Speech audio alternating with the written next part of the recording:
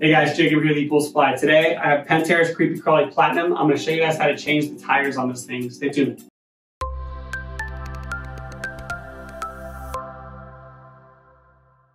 And we're back. So Pentair's Platinum, solid cleaner. So I have a what's in the box video if you guys want to check that out. But if you guys are watching this video, you probably already have this cleaner. I'm going to show you guys how to change these tires. So pretty self-explanatory, but pretty easy.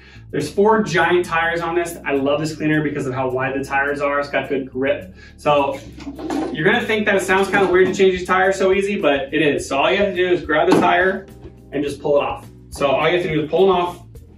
They'll stretch, made out of rubber, pull it off, and that's your tire. So these things are gonna get really sticky and also like faded real quick over time, especially if you guys have like a PebbleTech pool. So when these things wear down, it gets closer to the actual bottom of the surface of the floor. It'll actually make your cleaner stick or not move as good. So you wanna make sure you change these at least once a season. That way you have a cleaner that works all season long, that way you don't have any issues. So again, once you have the new tire, it just stretches over the top. So I'm gonna start with the bottom here, kind of work my way around.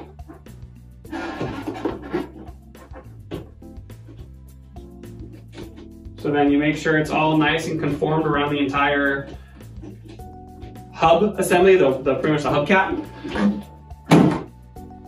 Boom, just change the tire. So again, buy all 4, change them out, 4 every season. That's what we recommend. I'm Jacob with ePoolSupply. Thanks for watching. Hey everyone, thanks for watching.